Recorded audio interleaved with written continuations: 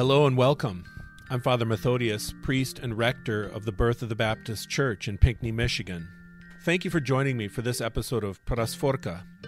I hope this small offering will sustain and give you strength to live a life of piety and purity.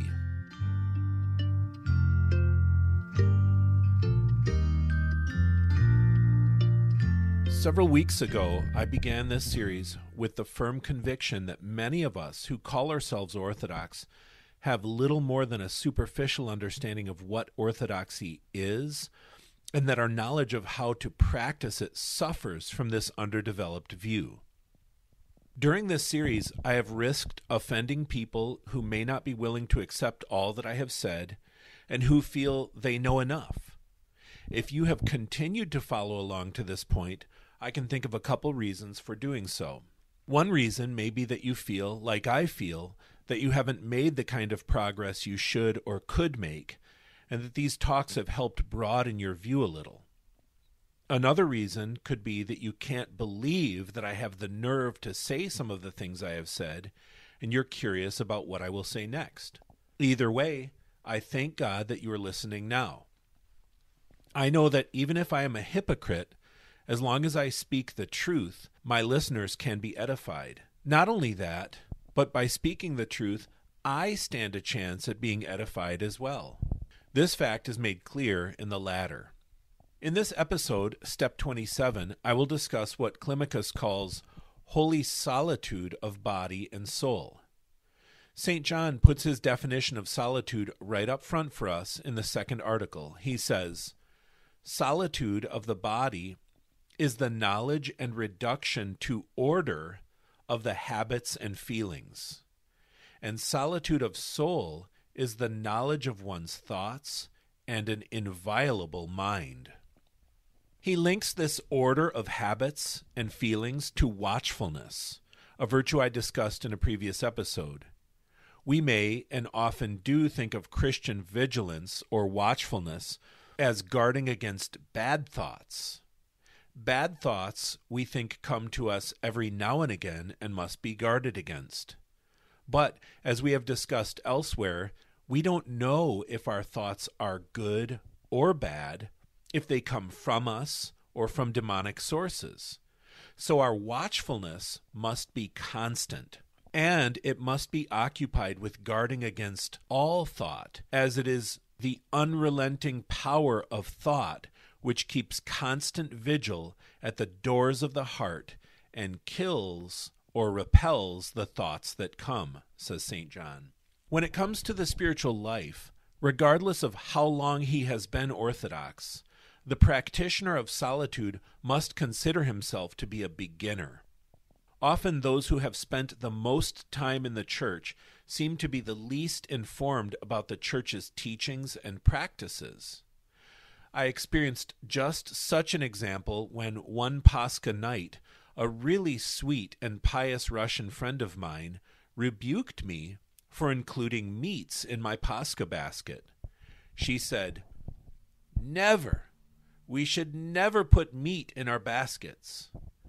To my mind, this seemed incongruous with the fact that I held in my hands at the time both the krupilo and holy water basin and the trebnik opened to the prayer entitled, "For the Blessing of Flesh Meats," which the priest was reading over our baskets. We just get stuck in these ruts along with our wrong ideas and end up living in error without even knowing it. St. John says, "We are like bought serfs under contract to unholy passions. We therefore know to some extent the whims, ways, will, and wiles of the spirits that rule over our poor souls. But only to some extent," he says. We have a lot of work to do, and the work we should do begins with correct ideas. St. John says to the practitioner of solitude that the Psalter should be used in this process. He says reading it enlightens the mind considerably and helps it concentrate. In another place, I discussed the kinds of books that are very popular for modern Orthodox Christians. These are theological books that deal with complex theories so lofty as to require all attention without leaving any more energy for doing. While there are many very practical books that employ difficult theological words and notions, we do not suggest for a moment that big words render a book impractical. But there are also many books written in simplistic language that cunningly conceal wrong teachings. Books must be correct and practical because the body of Christ must live and move in space and time. We are Christians because we follow Christ. Because we compose his body, we are the church. And because Christianity as a term has grown to include cults, sects, and other religions, and because it is a theoretical system of beliefs more accurately called Christianism, we must adopt more careful language. We are the church. Practical books, though, including the scriptures, because they are written in a spirit of illumination, have the ability to inspire action. I recently learned that the way beauty is understood today can be traced back to the words used for beauty in earlier times by different peoples.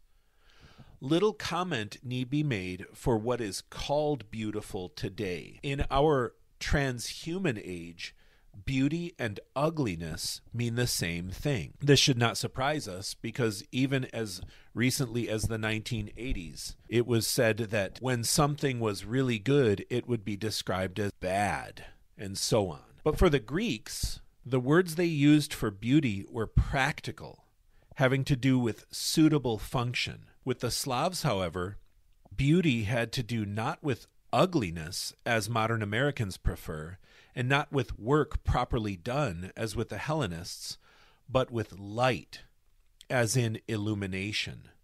So beauty for the Slavs had to do with restraint, or praxis, which is the path to illumination.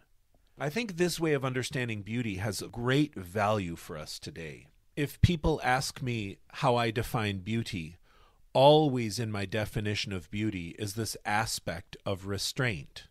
Practical teaching inspires action. Those who read practical books, the Psalter, the Ladder, and many others, benefit from this because, as the saint says, they attune those who attend to them.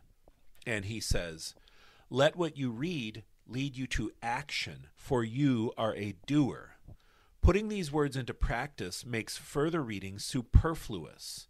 Seek to be enlightened by the words of salvation through your labors, and not merely from books. Do you see the beauty here? We read practical books and are inspired to do the works of God. Father Methodius, why do you want to limit us? Do you think we can't handle complex theological books, you may ask? I'm not saying that you can't handle them, but St. John does go this far. He says, "Until you receive spiritual power, do not study works of an allegorical nature, because they are dark words, and they darken the weak." As I said recently, don't let your quest for meaning in life be an excuse to avoid your responsibilities.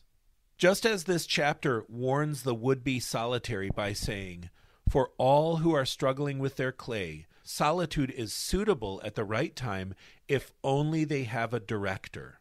It also warns against taking refuge in reading books that are above our grade. The depth of the dogmas is profound, and the mind of the solitary does not caper among them without risk. Before we purify ourselves through Christian asceticism, theoretical books can become deadly for us. For as he says, "It is not safe to swim in one's clothes, nor should a slave of passion touch theology." While those of us who live in the world cannot practice solitude in the same capacity as monastics, I have seen monastics who fail to practice it at all. The saint tells us that the solitary who has become lazy will tell lies, urging people by hints to end his solitude for him. And having left his cell, he blames the devils. He has not discovered that he is his own devil. But whether in the monastery or the world, there are techniques we can all benefit from. Shut the door of your cell to your body, says St. John. If we live in community, it is because God has placed us there for our salvation. This means that we should not cut ourselves off from our community, but we can cut ourselves off from the broader world to a degree. For this reason, in my own parish, we have been discussing and implementing ideas and practices that make us stand apart as a truly parallel society. Primarily, this is done by observing a full and active liturgical life. In order to do this, an amount of poverty must be assumed. Many people are unwilling to do this, but the cost for them in the long run will be a debt they cannot pay. Another way we can practice solitude is by speaking less. St. John says, "Close the door of your tongue to speech." As we observed, our lives are so dominated by chatter that to close this door periodically would be as difficult as it would be beneficial.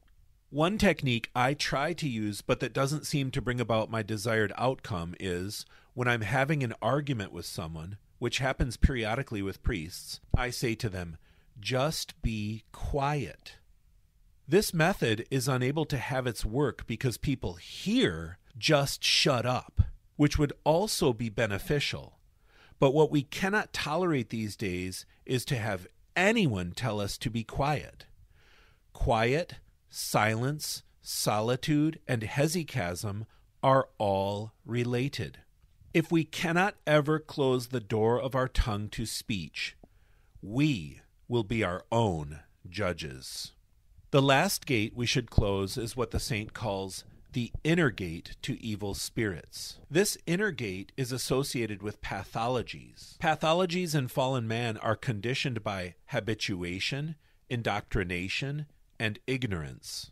I do not say that pathologies are innate in man, because we know, through the teaching of the Scriptures and the Holy Fathers, that all human children born in the natural process are born with pure nous. And also the saints are free from pathologies because through the spiritual restraint of death to the self, they have become conscious of life in God, where perfect freedom is. The rest of us can be subject to evil spirits and their harmful influence. The inner gate is the nous, and it is shut when the mind enters the heart. This is an ascetical way of saying when the thought life is concentrated or isolated, and when feelings are produced not as a reaction to thoughts, but to the revelation of God. In this way, they are true feelings. When this process or order, to use the saint's word, is established, the thought life is subject to the spirit, and rather than bringing in data from the exterior world, which it interprets, it expresses the feelings it receives from the heart, packaging them in intelligible forms. This order is expressed in many ways. In one place it is said that the rider, or the heart, is mounted upon the horse, the mind. In another place it is said that a fountain of living water flows from the innermost man. In another place it is described as scales having fallen from the eyes. And again it is said that in his light we see light. However we say it, though, unless through Christian asceticism the inner gate is shut to evil spirits, we will never be free from temptations. The patience of the sailor, says St. John, is tested in midday heat or when he is becalmed, and the lack of necessaries tries out the perseverance of the solitary. When the one gets discouraged, he swims in the water, and when the other gets despondent, he mixes with crowds. On a pastoral note, sometimes I hear from people that they need a break. They wonder what they are doing and what the point is to all this work we do, all this praying, all these church services. Because I am not advanced in sanctity, I somewhat understand this temptation. I get tired too. I try to tell them, though, that this is what the Christian life is, and that if they went to the monastery, they would simply get more of the same with more frequency and intensity. Even relatives used to ask, "What are you doing when you spend all that time in church?" As I often point out, prayer is not just saying prayers, and to pray is not simply to tell God what you want. St. Maximus the Confessor says, "It is said that the highest state of prayer is reached when the intellect goes beyond the flesh and the world, and while praying is utterly free from matter and form." It takes time and practice to reach this level. For those who grow weary in well-doing, who feel like all they do is work and come to church, St. John says, "When the watchman grows weary, he stands up and prays, and then he sits down again and courageously takes up his former task." Through some level of solitude and watchfulness, we should all take up your seat on a high place and watch, if only you know how, and then you will see in what manner, when, whence, how many, and what kind of thieves come to enter and steal your cluster of grapes. I often say that we must withdraw from the world so that we can work on ourselves. The solitary is one who runs away from all company, though without hatred. We leave the world to overcome its distractions. He who has attained to solitude has penetrated to the very depth of the mysteries, but he would never have descended into the deep unless he had first seen and heard the noise of the waves and the evil spirits, and perhaps even been splashed by these waves. If we leave the world, it is possible that in learning to listen, the ear of the solitary will receive from God amazing words. That is why in the book of Job, that all-wise man said, "Will not my ear receive amazing things from him?" Please take the time to read through this invaluable step. And please join me next time when I discuss step 28 on holy and blessed prayer, mother of virtues, and on the attitude of mind and body in prayer. Once again, I'd like to thank you for joining me. Please remember to support us by spreading the word about genuine orthodoxy in Michigan. We appreciate also your financial support. To send donations through PayPal, please use fellowheirs@hotmail.com. Check out our website at Birth of the Baptist Orthodox Church, no H at the end of church.com. Birth of the Baptist Orthodox Church.com. God bless you.